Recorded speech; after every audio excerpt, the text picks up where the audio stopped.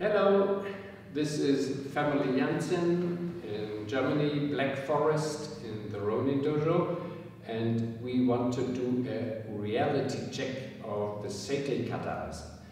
And our first kata is, of course, Mae. So, she's doing the kata, I am her opponent, I am the one who has to die.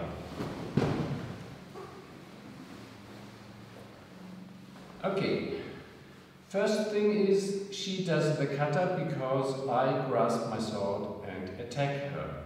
That is the way you will often see it presented in the internet and YouTube, and the Japanese always show it this way. Yes, you see, what do I do? Nothing. I'm just going forward without really daring. So she kills me. And now, okay, that's good, thank you.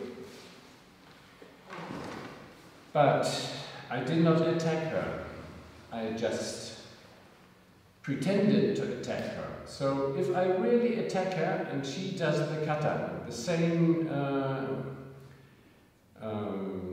speed we both do, of course, if I'm lazy, if I grasp like that, she will be faster, or if I'm drunk or sleepy or so. But if we both are the same way, we do the kata, and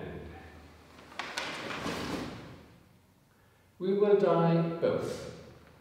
There's no way to come out of this situation. She will not have a second chance.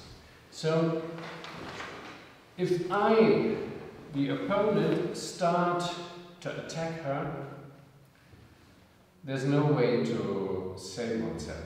So, next way, she attacks me.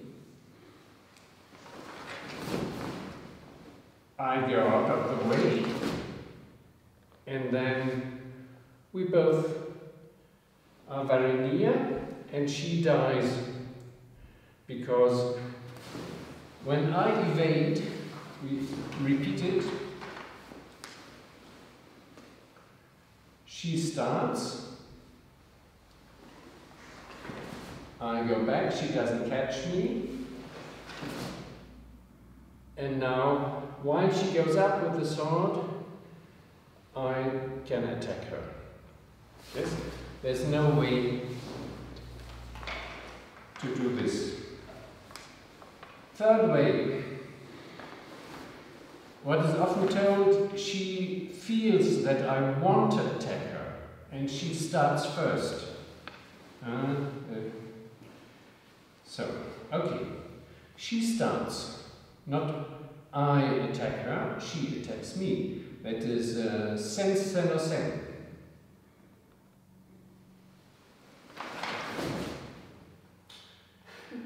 I was faster, but we will die both.